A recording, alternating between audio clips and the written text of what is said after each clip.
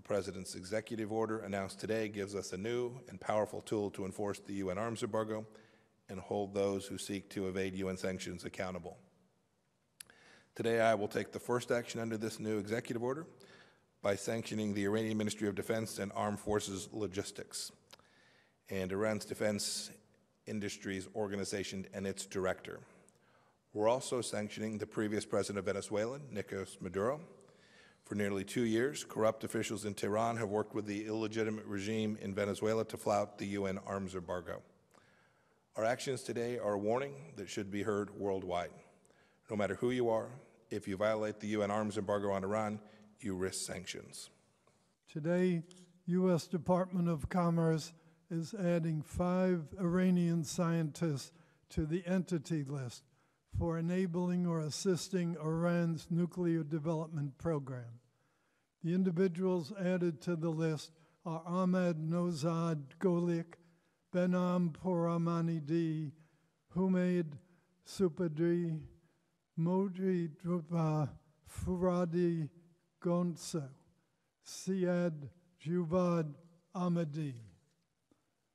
Por Ahmadi Filipadar and Gonju are associated with Iran's JHL laboratory. Signed just moments ago in the Oval Office an executive order this morning which will result in severe economic sanctions for those nations, corporations, and individuals who contribute to the supply, the sale, or the transfer of conventional arms to the Islamic Republic of Iran. President Trump's order will prevent the export of conventional arms to rogue regimes by Iran. The order will also ban the export of weapons by arms-producing nations to Iran, where Iran would in turn provide them to terrorist and to rogue regimes. The sanctions that the United States has been imposing on Iran, it's nothing new. Secretary Pompeo, I think as we speak, is trying to gain some attention by having a press conference, it seems, at this very moment announcing new sanctions. And I don't think that's anything new, and I don't think it will have any more significant impact on Iran. The United States has exerted all the pressure it could on Iran. It had hoped that these sanctions will bring our population to their knees. It didn't. That's why they withdrew from JCPOA. That's why they started maximum pressure. That's why they took a resolution to the Security Council. That's why after they failed, they started the so-called process of snapback. And I have to say that the word snapback doesn't appear in either JCPOA or Security Council Resolution 2231.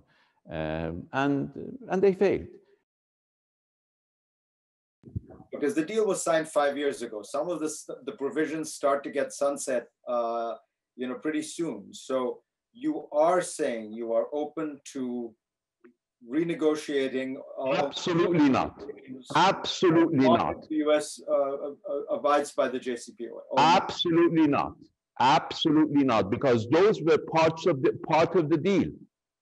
The United States accepted those. We spent more time negotiating those limitations than anything else. Those were parts of the deal.